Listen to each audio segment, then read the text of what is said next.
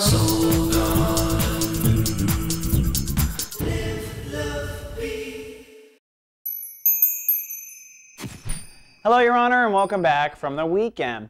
Well, I think it'll be a partly cloudy day, and it's a lot of partly cloudies during the Sun Virgo period for you. Not because you're depressed, just because you're kind of reserved. The soul, the Sun, is pulling your awareness more into your subconscious and your higher self and your past lives, your karma and your karmic patterns, than it is the daily present, which would be the 6th house, the house of body.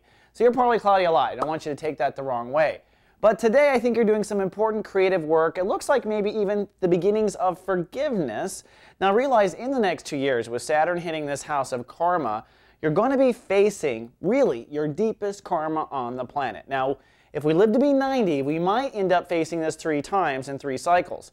If you're young and this is the first time, this is probably the most difficult because you become blindly aware of your deep karmic patterns. Or sometimes the first time Saturn hit, it was actually the creation of your karma. If Saturn hit the first time, just subtract 30 from your age. When it hit you the first time in this spectrum, it might have set up the issues that you're now going to undo. Either way, it's going to be a very private time. Only those closest to you will understand it. And with Venus ruling the day and the Sun in Chapter 3 of Virgo, it leads me to believe this is the beginning, the very beginning of self-compassion and forgiveness to yourself and your life from the past. It's the beginning of love and creativity pouring into this dark space and really setting up the foundations for a 2-year transformative period.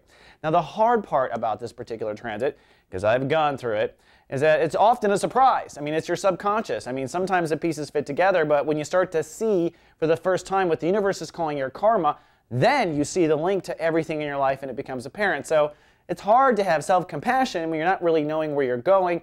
This is a time really of faith, and this is the house of faith, by the way. So by the end of all this cleaning out, you will have greater faith, hopefully, in you, the universe, and all of life itself.